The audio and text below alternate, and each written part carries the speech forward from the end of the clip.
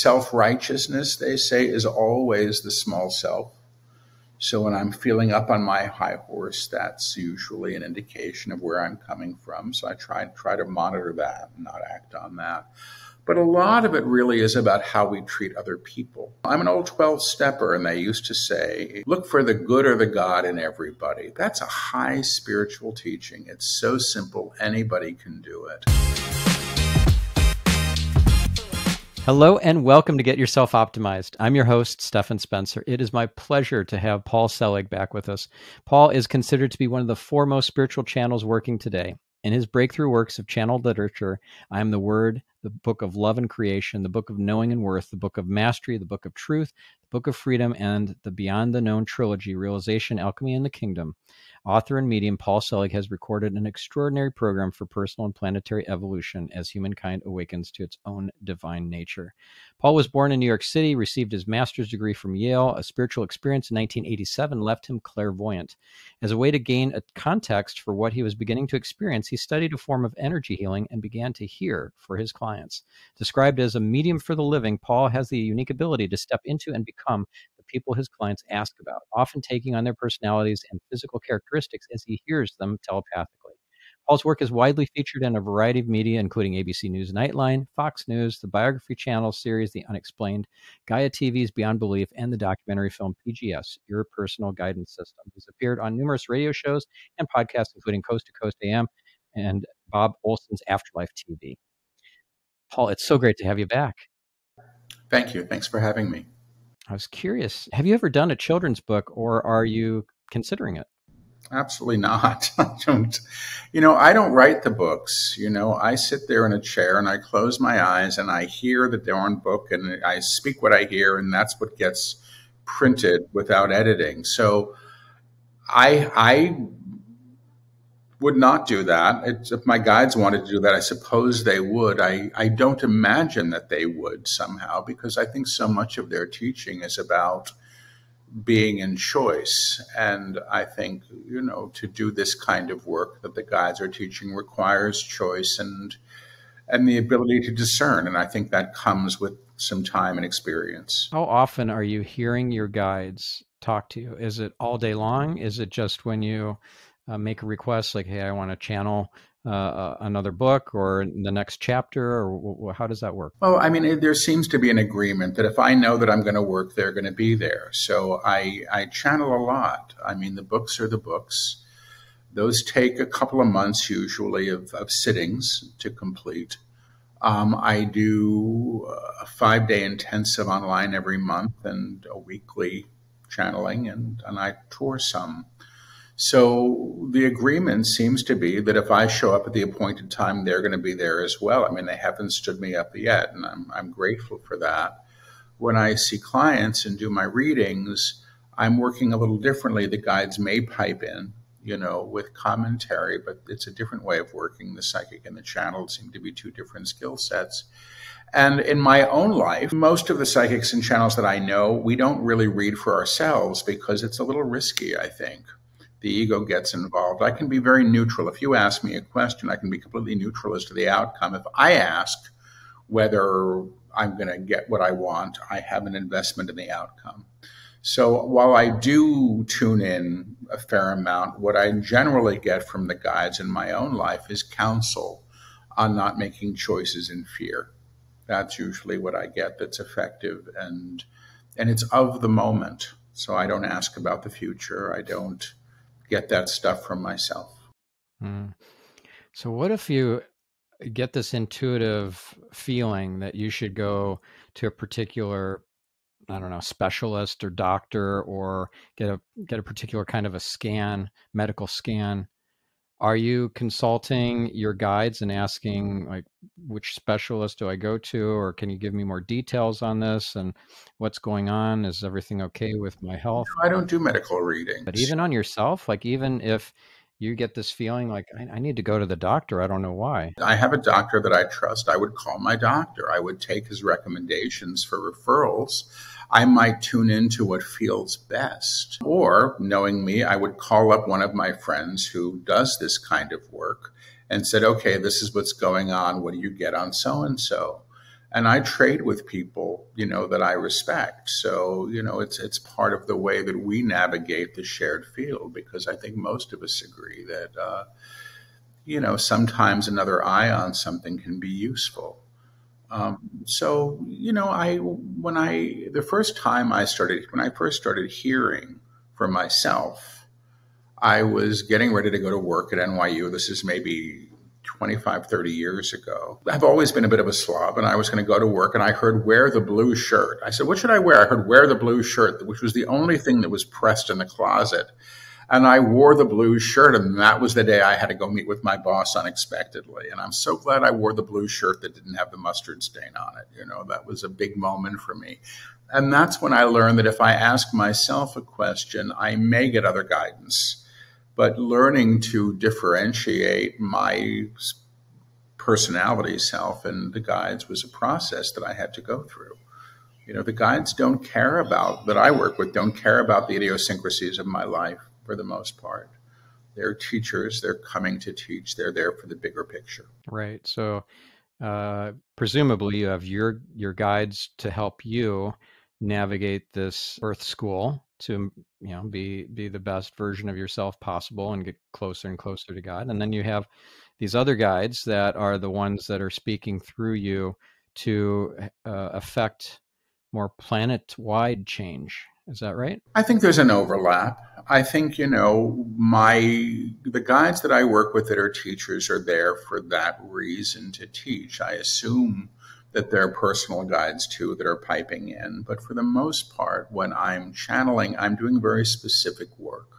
I think there's a misunderstanding among some people that if you can do this, you have access to all the information in the world, and every psychic would be winning the lucky numbers every day. You know what I mean? And they'd be reading each other's minds too. I don't know that it works that way. When the ego is invested in an outcome, it's not a healthy thing, I think, to try to read for yourself, because you're going to either get what you want, hear what you want, which is risky, or you're going to, get confused. I just say, the guides are teachers.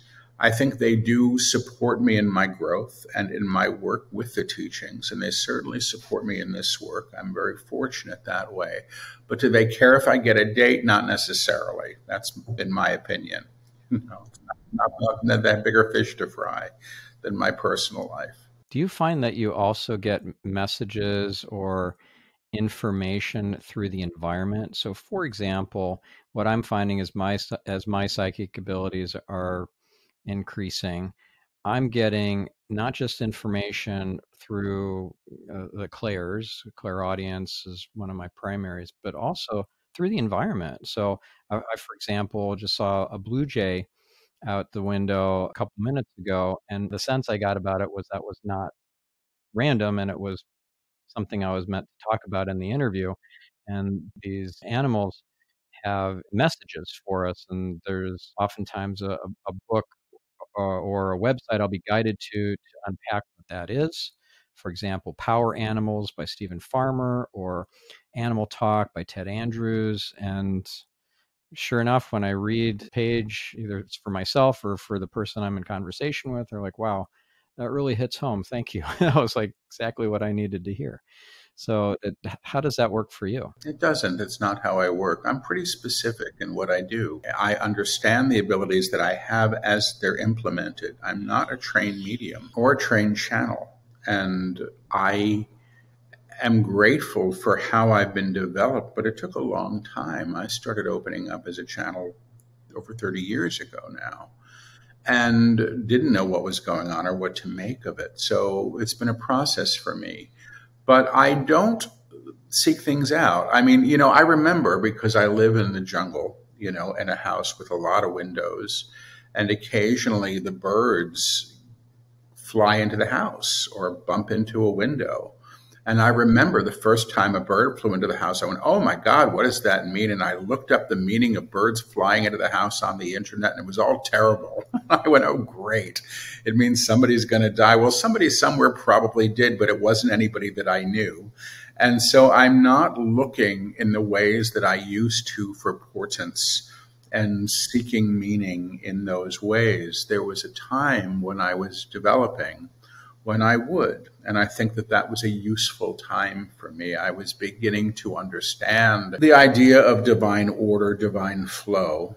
But there's a line that I think sometimes people cross into magical thinking, which is, I saw 1111 4 times today. What does that mean? Well, it only comes twice on the clock every day. So 4 times, I don't know what it means, but it might mean something for you.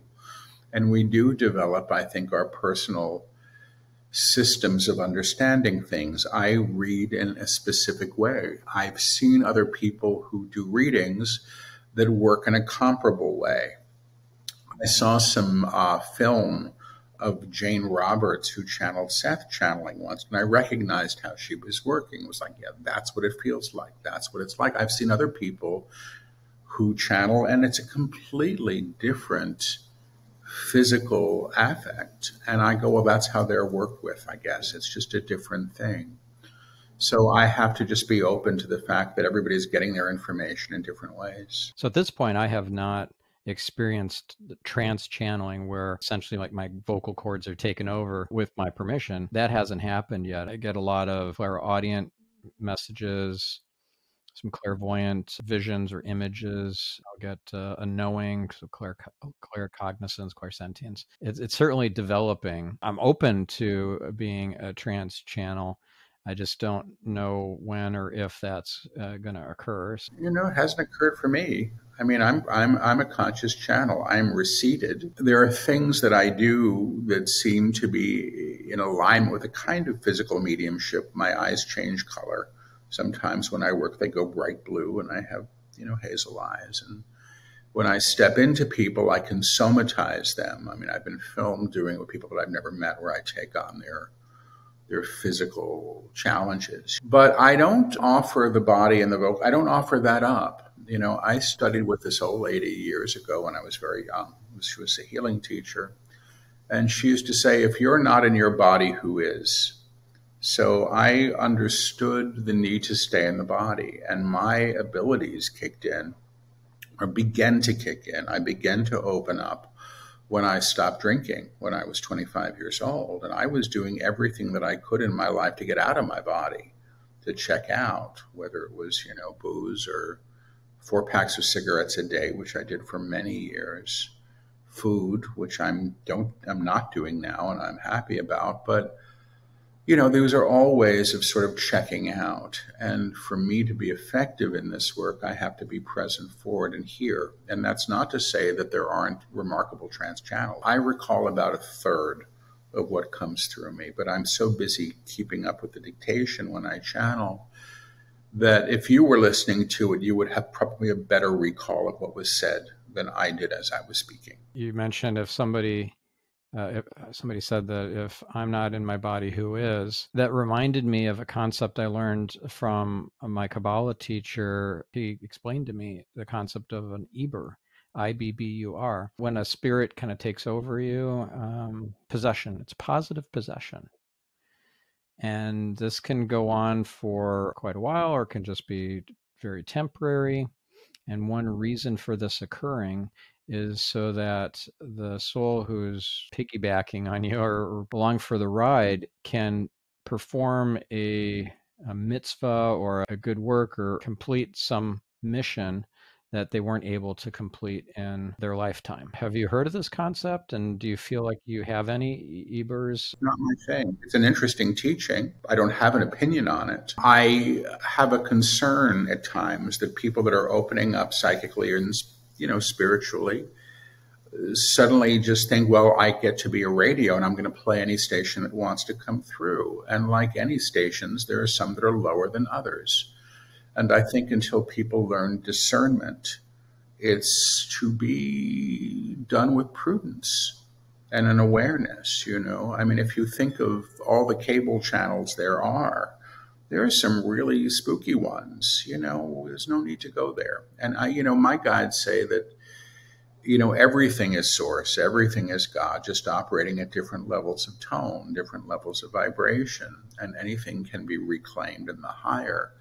But I do think that when somebody's opening up, the excitement or the glamour of the psychic work can be seductive in a way. And I think it was for me when I was very young, when I was opening up and I didn't know what to make of it. My life was falling apart in those days, which was really interesting to be opening up spiritually while your life is sort of in real disrepair. But what I was undergoing was a real renovation of self that I think has continued, or I hope is continuing. But the initial excitement of all of that later became replaced with practicality, because there comes a time when I suspect, and will happen with you, when it becomes more normal. It's just like another way of being in the world.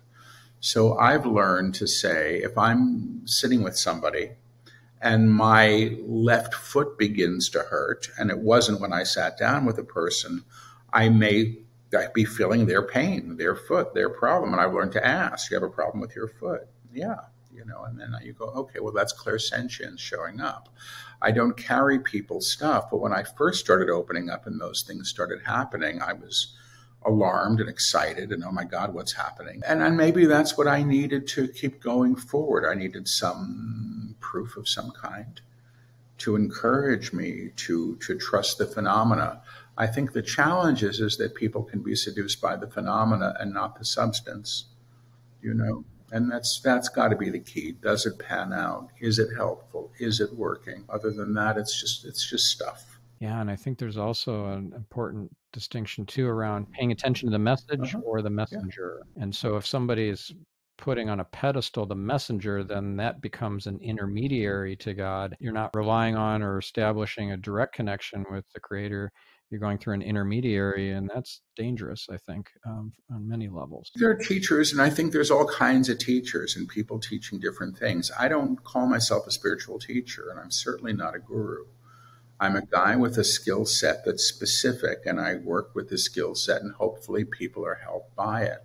But I don't want people projecting their stuff on me, because I don't need it. I need like a hole in the head. It's not my stuff. I think that there are people that want that focus, but I think that there are hard lessons to be learned through that as well. When somebody puts you on a pedestal, they're likely going to want to knock you down eventually. So speaking of which, do you ever get psychically attacked? I have. Can you tell us more about that? I don't like to talk about it much. I mean, usually it's been somebody who's holding a great deal of anger that's projecting it. I don't perceive it necessarily as an entity.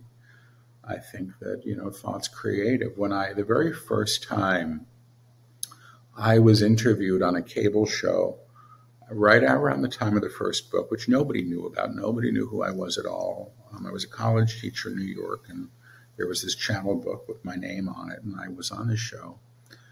And I was very, very heavy, and I was rocking when I channeled back and forth. I looked pretty crazy, and I knew it. And I was like, okay, I got to live with this. But when the thing aired, there was ridicule. There was a lot of stuff that wasn't pleasant, and I could feel it. I still feel it when I do something now that airs and a lot of people see it. I usually can feel it when it's up because I feel the focus on me and I get uncomfortable. But I was really hurting. And I said to when this first one happened, I said to my guides, if you want me to do this kind of work, why are you letting this happen? And the response was very simple. Well, as long as you care what people think about you, it's going to be a problem. So you see, we've got to be at a certain level in vibrational accord with these things. And my attachment to how I was perceived or wanting approval or wanting to be liked was operative in a way. And I don't say that it's all gone, but it's not what it was, and I've been doing this publicly long enough that at least there's a body of work to support how I work. And how I work is clunky and awkward in some ways. I'm not elegant. I'm not sitting there, espousing. I'm taking dictation. So yeah, I've had the experience of it, and it's not pleasant, and I don't recommend it. But it's not a place where I like to hang out, and it's not my subject either. What if somebody is getting that psychic attack or criticism, scrutiny energetically from a detractor? Raise your vibration.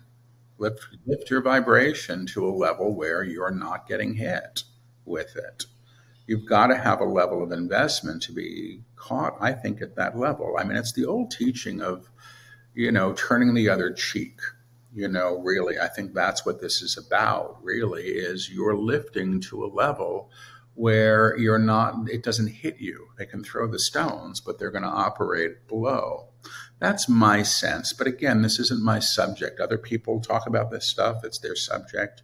And I'm specific. If my guides teach it, I can talk about it. If I've had an experience with it, I can only talk to my own experience, not necessarily what other people should do. Because you have this kind of area of specialization, and there are other psychics and mediums and so forth who have other specializations. Maybe it's medical intuition or a certain healing modality or whatever. And thus you end up maybe trading services with a trusted group of friends with abilities. What sort of areas of focus or modalities do you tend to rely on friends in your network for? Is it medical intuition? No, not necessarily. I mean, I have a couple of people that I've traded with or worked with for many years, and I trust them. Sometimes it's just like second opinion stuff. Well, I got 2 bids on solar. Which one do you think is the best one? I mean, it may be that simple and that practical. I know what I seem to excel at, which is my ability to step into other people and hear them. Now, I can do precognitive work, but I don't love doing it. It's not, but I have a friend and that's her thing. She's a good precog. And I have another friend, he does other things. He does acupuncture, he does herbology. He has a context and a vocabulary for things that I don't. And so he can be useful in ways that I'm not. And I don't think that one is necessarily better. I don't do a lot of work with the dead. It's not my thing. But I have somebody that I go to and refer clients to at times when they have somebody on the other side that they really need to clear some stuff up with. If you ask me to turn into a relative who's on the other side, I may get them, but I most likely get them while they were alive, when they still have the body. I'm really accurate when they still have the body. I've done accurate readings for people who have been in comas. Their families can verify the information, or locked-in syndrome, things like that. But once they don't have a body, it's like it's a different station. And if they want to talk, sometimes I will get it. That is not my work. It is not how I say, this is what I can offer you. Other people do, and that's appropriate for them. They're just different ways of being expressed and different ways of operating, I suspect, or being in service. Yeah. So when you say precog or precognitive, for a listener who's not familiar with that, that's basically kind of foretelling the future or seeing the future? Yeah, it is. I have a friend who reads the markets. She's effective. That's what she made her fame, doing that kind of work. And I don't do that, Wish I did, but I don't. Interesting. Do you hear God? Do you go directly to him to talk to and share things with and receive information and guidance from? I mean, do I talk to God? Yeah, I do. I do. Is that where the information I get is coming from? I expect an aspect or a way that one may receive information from source. When I was opening up and I was new, and before any of this New Age stuff showed up in my life, which I didn't know about, I wasn't interested in it. I had been really kind of bottoming out in a hotel in St. Paul where I was there working for a few days, and the Bible was in the drawer of this hotel room, and I opened it up. It said prayer for people in crisis, and I said the prayer. And I was an atheist, but I said the prayer because I didn't know what else to do at that moment. And 3 days later, I asked myself what I could do for myself that day that was positive. That was the question. I think I'd spent my last $1 on a glass of white wine the night before or something. And I heard a voice. And it startled me. And it wasn't a voice in the room. It was a voice that blocked out. It was a thought that blocked out all other thoughts. It was like when you know something is true, there's no question. There's no question attached. And I listened to the voice and I stopped drinking. That was the beginning of a passage for me. I do think that going direct is the best.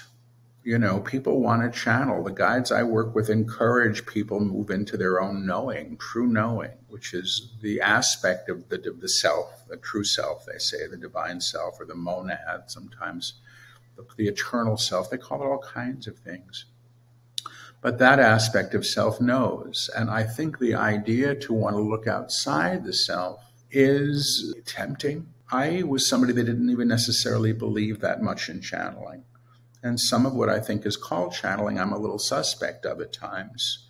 I think inspiration is a wonderful thing, but inspiration and channeling, I think, can be different things. Inspiration, there's a great inspired art and literature, and this stuff is gifted, but it's then crafted. When I'm channeling, it's literal dictation.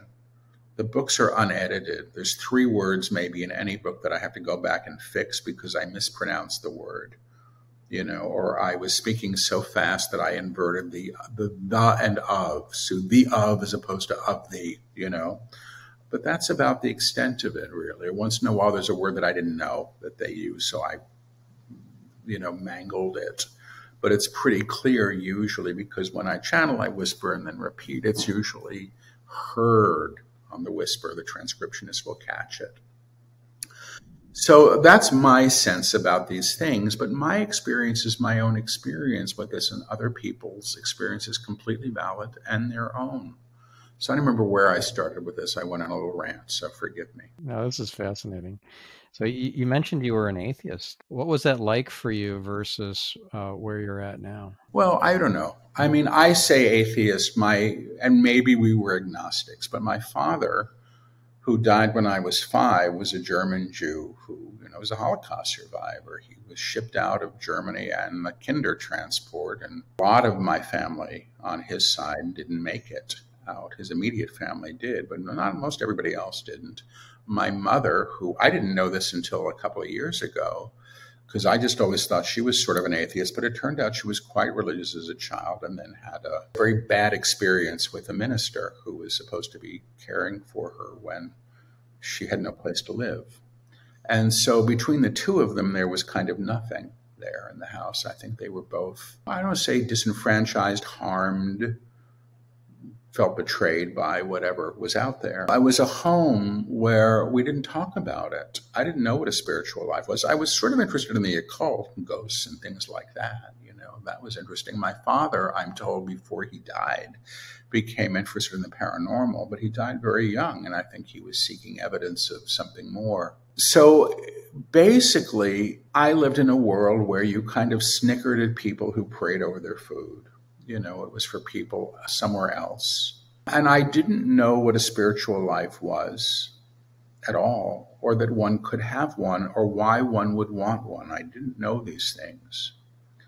When I was writing early on, I was always writing about transcendence without understanding that that's what I was writing about. And I think that there was a tremendous yearning in me for spirit. Whereas now, I take a lot for granted now. I accept certain things that I could never have believed were so. And it's become part of my experience. I do believe that we are learning here, that this is all opportunity to learn. And some of the lessons aren't ones that I would have chosen for myself, at least at the level of personality. But am I religious now? No. I mean, there's a Jesus painting back there, but if you looked at my desk, which you can't see, I've got Hanuman here and there's Buddhas over there. I think it's all source. It is depicted in different ways, and that there are different ways forward. The guides that I work with, their teaching seems to be a kind of esoteric Gnostic or Christian thing. It's almost like pre-Christianity. They say that the Christ is the aspect of the Creator that seeks to be realized in form. That's how they describe it. And they call it the monad and other things as well. You mentioned leading a spiritual life, and I would love to hear more about how you put that into practice. What are some of the actions that you take on a daily basis that keep you connected and in flow and kind of climbing that ladder towards a closer and closer relationship to God? I don't know. I'm certainly not perfect, but I mean, they're basic things. Tell the truth. Don't lie. The guides say the action of fear is to claim more fear. Every choice we make in fear gets us more of the same. Lying is fear. They said there's never been a lie told that wasn't told in fear. So that's a simple one. They say again and again, you can't be the light and hold another in darkness. There's a lot of hypocrisy in spiritual communities, and us versus them thinking, and all a bunch of crap. It's been there since I opened up. It was going on when I was in my 20s, you hear. The Reiki people don't talk to the Barbara Brennan people. The Barbara Brennan people, as I said, didn't talk to anybody. The Reiki people didn't talk to the Mary L people. There were all these little camps of healing communities, and it's all silly. It's all God. There's just different ways to practice and to learn. They call different people to them. They say that self-righteousness, they say, is always the small self. So when I'm feeling up on my high horse, that's usually an indication of where I'm coming from. So I try to monitor that and not act on that. But a lot of it really is about how we treat other people. I'm an old 12-stepper, and they used to say, look for the good or the God in everybody. That's a high spiritual teaching. It's so simple, anybody can do it. And this doesn't mean that there aren't people that I don't want to see again. There are people I don't want to see again, and that's perfectly fine. God bless them, but that's fine. I've learned through this a fair amount, I hope, about being in integrity in your choices, boundaries, maintaining them in healthy ways, doing my best, living and let living, which is a fair amount of it, that's some of it. I avoid specialness, I suspect. I don't like investing in that. I just think that what I do as a channel is what I do. What you're doing here is what you're doing. The crossing guard is doing what she's doing. The man who's fixing the road outside. It's all different ways of being in this experience of being alive. And the idea that one is better than the other, I think, is still just an adherence to societal structures and beliefs of what is meritful and what is not. Thank God somebody's fixing the road. It's so interesting. I was on Maui when COVID hit, and there was this period where everybody in New York City, because I would watch it on the news, because that's where my home still was officially, I just wasn't there, people were cheering the essential workers every day when they went to work. They'd be on their rooftops banging pots and pans. And I thought, how wonderful is that they're acknowledging people. But, I don't know that level of respect and honor has continued. Would you say that you live life like a prayer? No. Maybe life is a prayer anyway, but am I always aware of that? No. It would be nice. Yeah, but, I'm human. I get worried. I get frustrated. It's part of it. But I gotta say, I'm so far beyond where I used to be in terms of how life can be lived.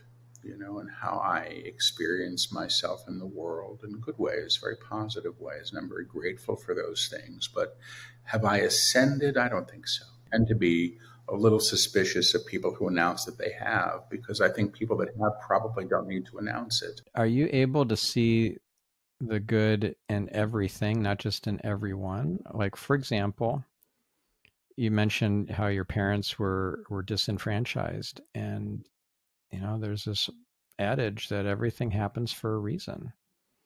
Can you see that reason? Can you see the divine beauty of it? No, not always. I mean, I think that there are perspectives where one can. I can look back. I came into my own spiritual life, the beginnings of it in the late 1980s at a time, it was the height of the AIDS epidemic in New York. Many of my friends were dying and dying fast. It was a train wreck of a time. Do I see the beauty in that? I see the compassion that arose in the community as they cared for people.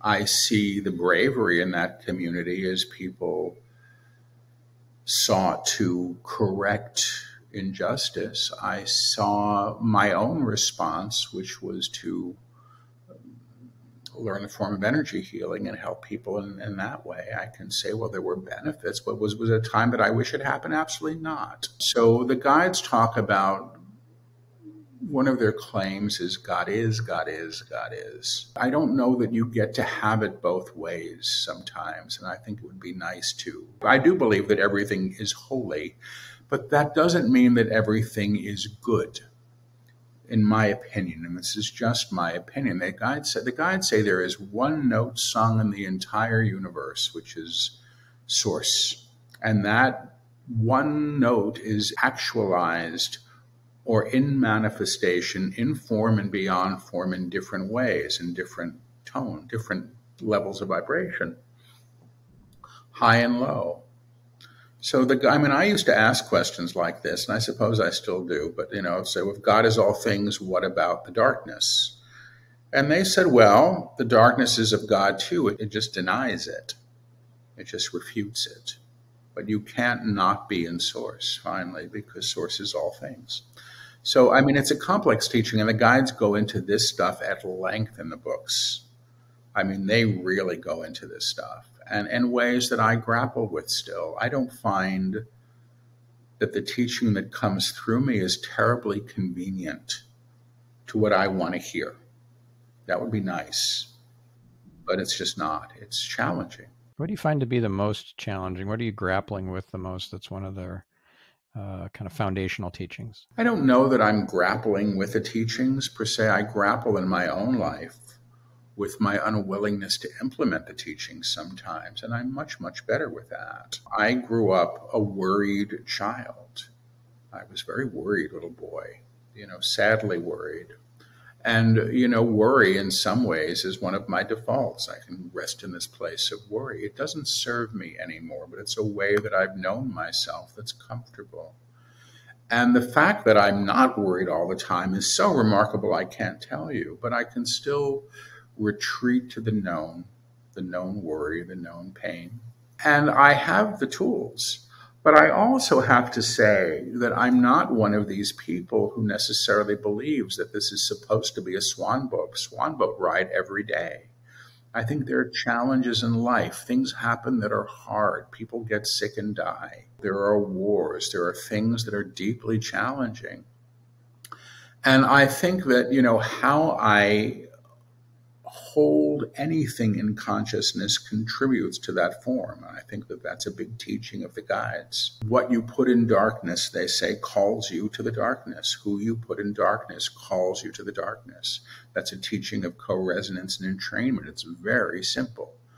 But it goes back to the idea you can't be the light and hold another in darkness. That's not always easy to do. But I understand what happens when I don't, which is I suffer. Think of it this way. What you damn damns you back. It's real simple teaching. What you bless, and blessing isn't, prayers and blessings a dismissal. The guides say to bless something is to realize, which is to know the presence of the divine where it appears to be lacking. You claim spirit where it has been denied. The guides I work with say the only real problem humanity has is the denial of the divine. And that's not a religious teaching. That's just where we deny source. And what we deny it with are all of the things that cause us pain.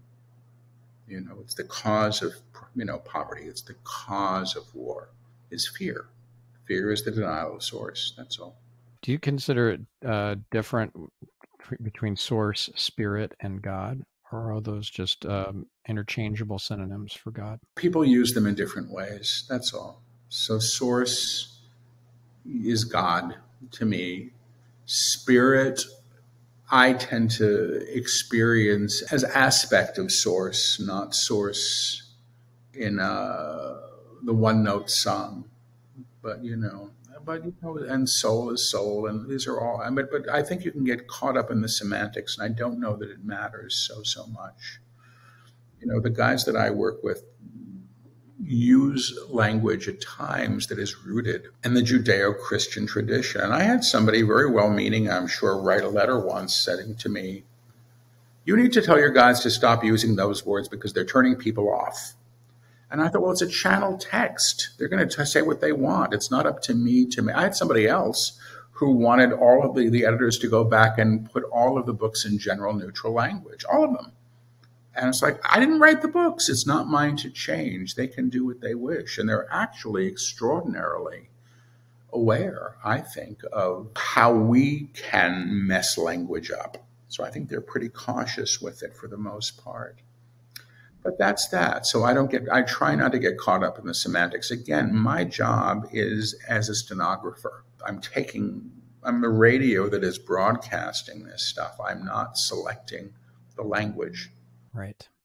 But they're using your language. If you didn't speak English, they would use whatever your native English. They're using my vocabulary and occasionally beyond it, because they've used words that I've never used. I knew it was a word. In one of the recent books, there's a lecture, and they kept trying to say a word, and they're saying we're saying a word, and Paul is not repeating it, or something to that effect. And I wasn't, because I didn't think it was a real word.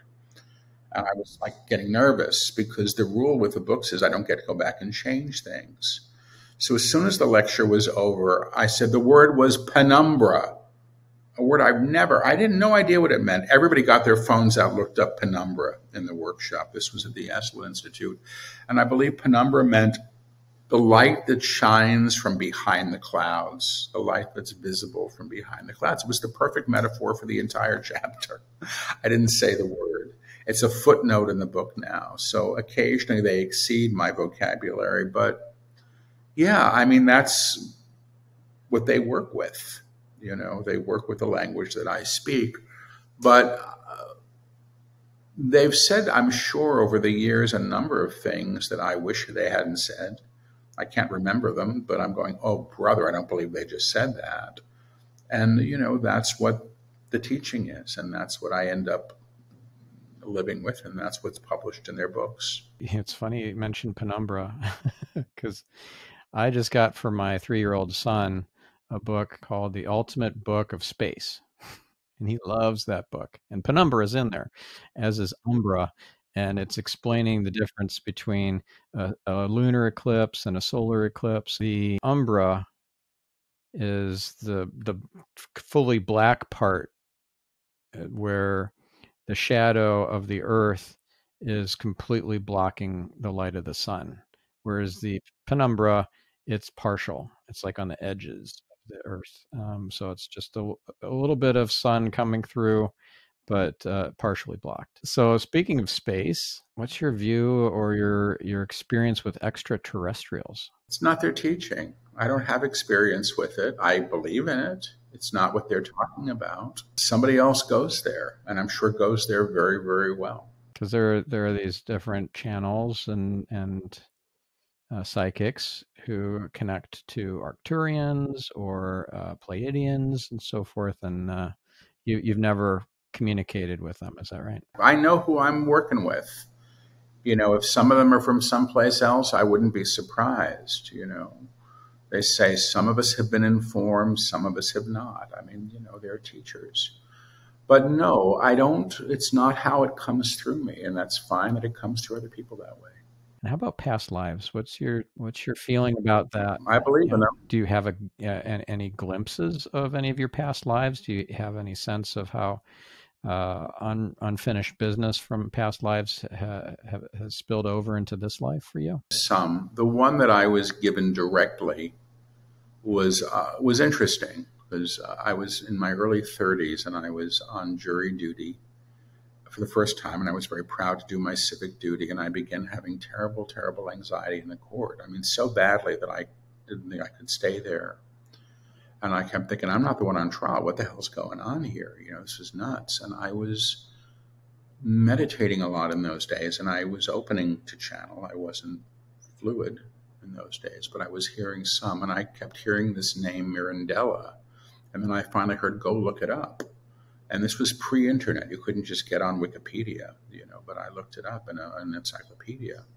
And it was a philosopher in the Renaissance who had been on trial before the Inquisition for teaching the universality of all religions. So, and I heard, well, that's who you were. And there was a dream that I had right around the same period of this chubby guy who was kind of gay looking to me with a big collar, big collar, and a big gold cross and a little red beanie on his head.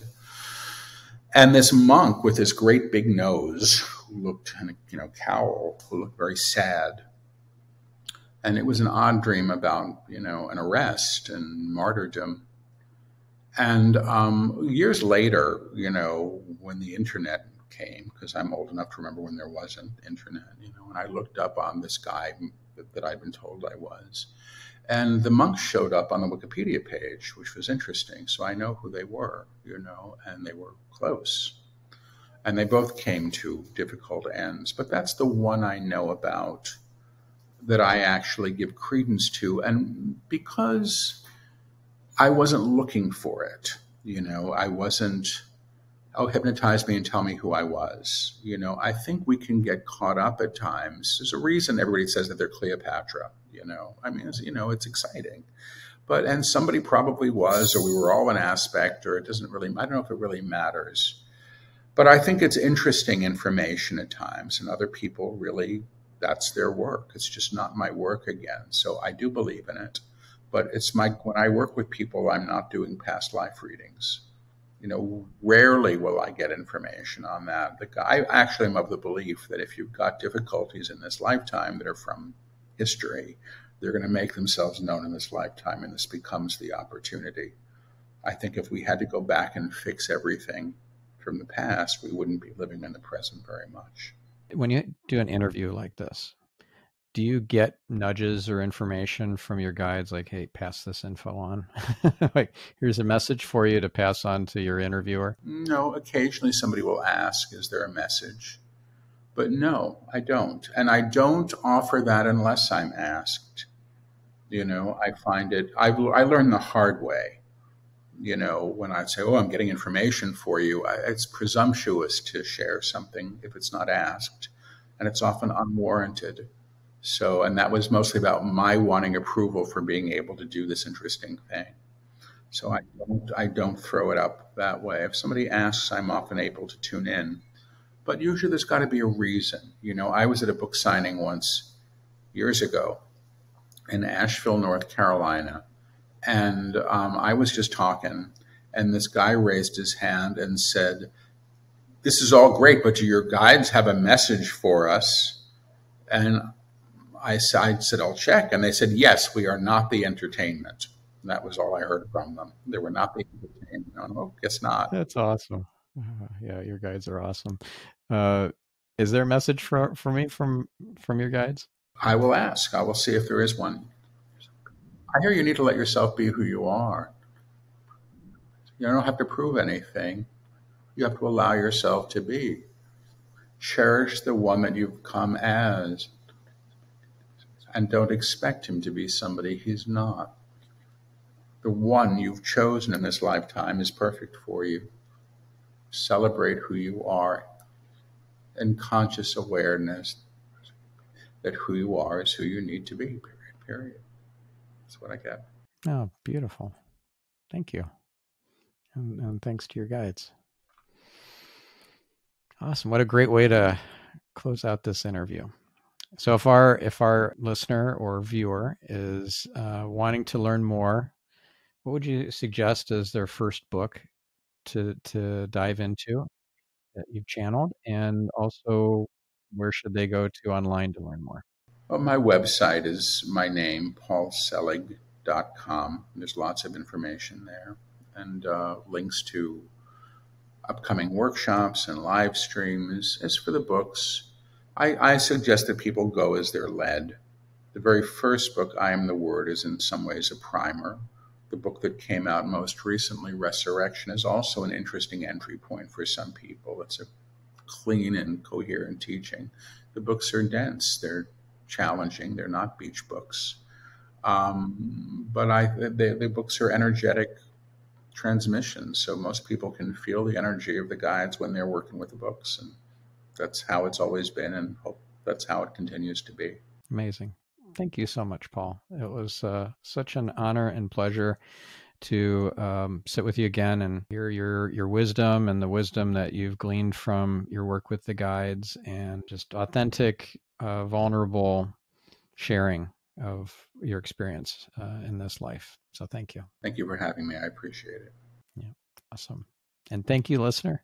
Thank you for the willing suspension of disbelief. Thank you for being open to something that's unseen, maybe unproven, but still incredibly valuable and part of who you are. We'll catch you in the next episode. I'm your host, Stephan Spencer, signing off.